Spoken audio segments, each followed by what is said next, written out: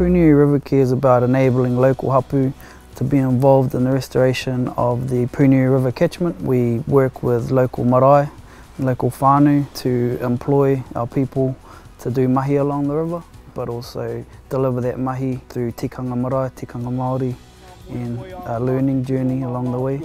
Nō reira, e whakakapingia ngā kōrero mai te rangitu hā ki te matua te whenua.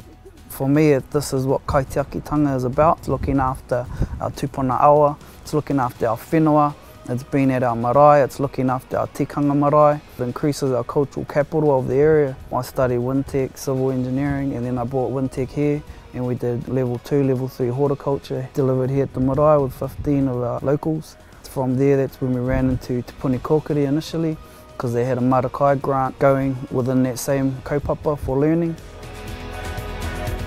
The thing I love most about my mahi is, first thing is being with everybody, because it wouldn't be this place without everybody. Secondly is just fixing our whenua, which is crying for us. The only thing that we could do is help fix it. Be doctors, be kaitiaki. It's about looking after papa tuanuku and leaving a positive kaupapa behind for my babies and their babies. The reaction from the cadets that I'm getting is, yeah, they're just really respectful of how much work goes on behind the scenes in terms of project management and actually what it takes to get the tree in the ground. You know, there's a lot of background work that I don't think they knew that was happening. We need more people to be doing that work so that we get more trees in the ground, employ more people. For us here, we have a lot of values, and one of them is whanaungatanga, and it not only means that our trees all grow up together, but it means us as a family, but also families at home.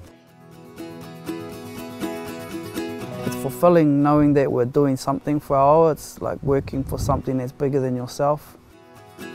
Now, since I've worked in here, in this mahi, in this space, it's just opened my eyes up to taiao. This mahi makes me feel Māori every day. I love it.